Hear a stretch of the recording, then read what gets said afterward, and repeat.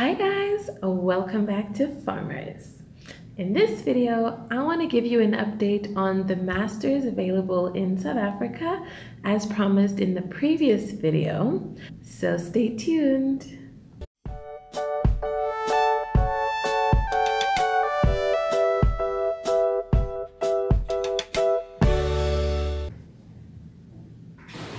Hey peeps, how ya doing? Okay, so quick update. Oh my gosh, you guys, I think SMU is actually like the best uni for pharmacy in SA, and here's why.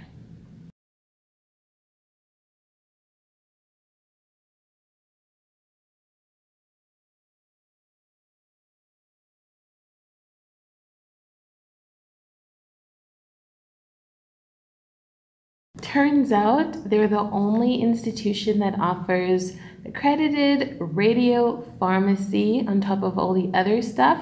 So they have the regular pharmacy, B-Pharm, they have master's degree in philosophy or other MSCs, but then they have a MSc in public health for pharmacy, which is unique, and also radiopharmacy masters, which is also unique in the whole entire country. So, you know, they're pretty heavyweights right about now. I wanted to update that Rhodes no longer offers a PharmD, so that's not nice. And also that NMU is like,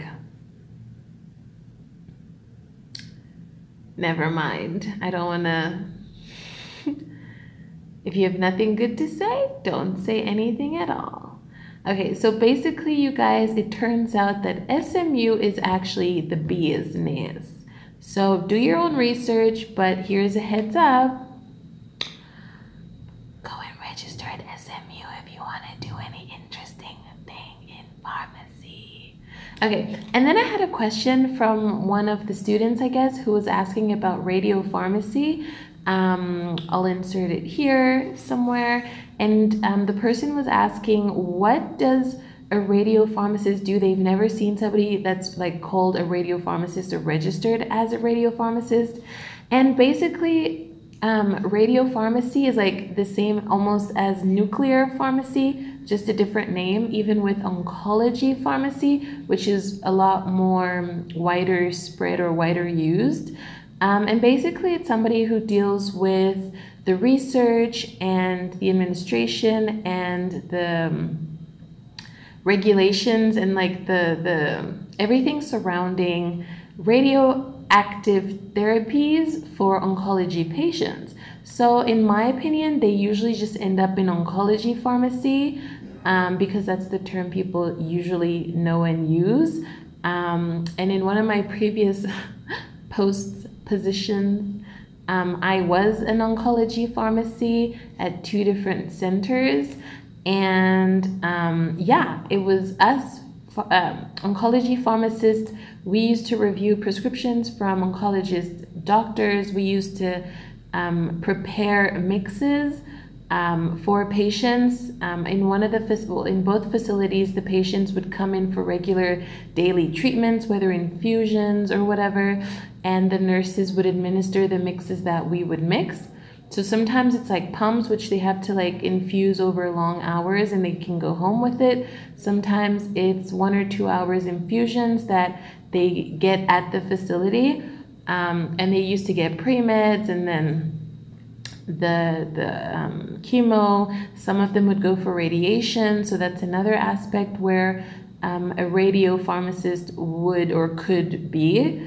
It's not as much, it doesn't really matter what the scope is in theory. What matters is where the facilities and what they offer, because I don't think the in-depth of an actual radiopharmacist scope is available in South Africa yet.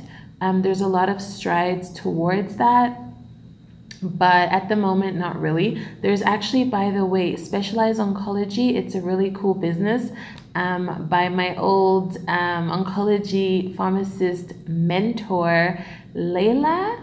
I don't even know if she like wants me to say this or if it's like a whoopsie. But you'll excuse me, girl. Here's a shout out to you. Thanks for showing me the ropes when I was at DG. But anyways, yeah, so nuclear, radio, or oncology pharmacy are all basically the same. And they deal with oncology patients. So you do have a lot of oncology pharmacists in SA, like a handful or like 2 handfuls. Because it's tight-knit circles, and once you know one, you like know all of them. But that's it. So I don't know if you guys have any other questions, but to me, this is like the future of pharmacy. Other than Northwest that offers the PCDT course, SMU is like pretty lit, you guys. It's like the place to be. So this is not a paid advert. This is just my own opinion. Do your own research. Find out what you want to do and where you want to do it, and then do it. Go for it. Yeah, so that's my quick update. Thanks for watching. Remember to subscribe if you're not yet. Like this video and share it so that other people can see it. We're on our road to 2Ks before Christmas. We only have like a few days left, so please get clicking. And thank you so much for all the usual support and love. I'll see you guys in my next video.